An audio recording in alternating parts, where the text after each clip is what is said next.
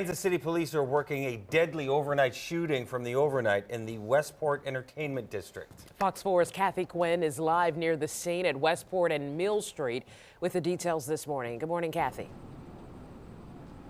Good morning. What we're looking at right now, almost clear the scene is. I'm going to move out of the way here so you can see as the fire department is cleaning up, the aftermath of what happened here overnight. And that's what they're trying to figure out with this investigation, what led up to this shooting. According to Officer Donna Drake, she says the victim, an adult female, was somebody's family member. And police will have to notify her family once they positively identify her. What we know is she's an adult female, and according to police, they found her after taking the call about a shooting. It was around 2:45 this morning. When officers arrived, they found her next to a vehicle in the parking lot of the World Market. She had been shot.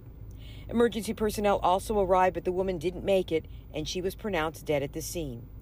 Police have Westport Road from Mill taped off around the parking lot as they continue to collect evidence and try and figure out what led up to the shooting, including talking to potential witnesses. Today we're standing, I believe, at the scene of the 15th homicide victim in Kansas City. And when you think about that, we're just in the beginning of February for 2023.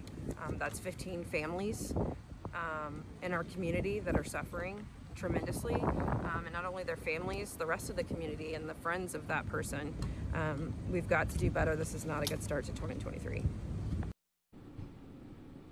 All right, so if you've got any information that can help in this case, call the homicide units 816-234-5043, or once again, you can also call the TIPS hotline 816-474-TIPS, and your call will remain anonymous.